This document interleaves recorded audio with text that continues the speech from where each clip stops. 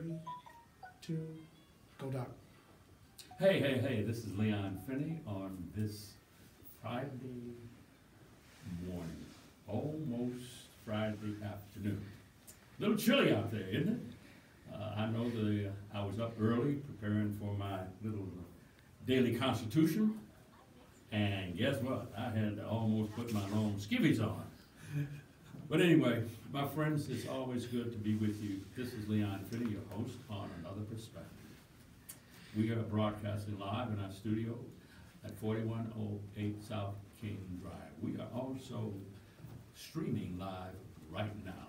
Now, what does that mean? It means that you can view us now on Facebook. Go to UBM Facebook, go to UBM YouTube, all of the platforms we are on. And guess what? I also managed to tweet this morning, so check Leon Finney on Twitter. But anyhow, my friends, let's look at what's going on in this town and around the world today. Principally, we are dealing with more and more talk, and some of the talk is trash talk as it relates to the upcoming primary election and general election for the office of governor. And Democrat candidates for governor focus on women and women's issues. What about that? We're going to get into that more as we go forth. That's Democrats in the state of Illinois. In case you're in Bangladesh, we're in Illinois, right? So we're talking about the governor's race in the state of Illinois. And then, of course, the public defender here in the city of Chicago and county of Cook defends budget as the politicians eye the repeal of the pop tax. Now, here in Chicago and in Cook County, we had a major controversy around the pop tax, and we're going to talk about more of that. Then, of course, we are talking about not increasing and building so much in many of our minority communities, or African American communities, and Latino communities. But guess what? 42% more buildings were torn down in these communities.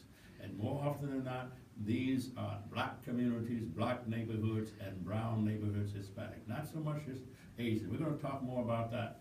Hey, and how about the Bulls? The Chicago Bulls beat the Hawks for the first win of the season, 91-86.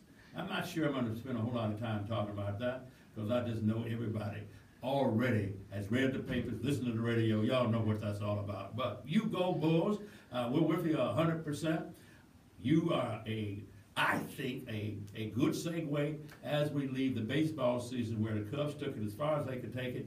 And now we're dealing with football and well as basketball. But anyway, we're going to talk more about that. And then we've got the Staple Singers. I remember the Staple Singers from way back. And we're going to get into talking about the Staple Singers there. They are a Chicago tradition.